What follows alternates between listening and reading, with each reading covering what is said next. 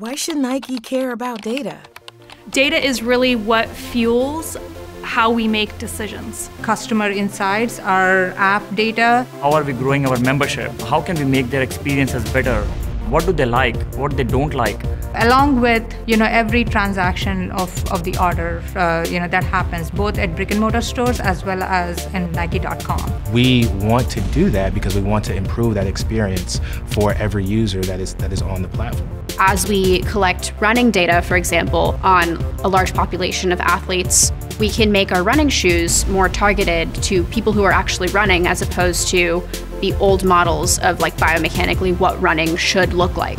That actually can remove a lot of biases that early researchers would have had in creating products. It took a lot of effort to make this happen. There's a lot of pieces that go into this product. Working with a wide spread of consumers and delivering algorithms on shoe is completely crazy to me. It's so cool.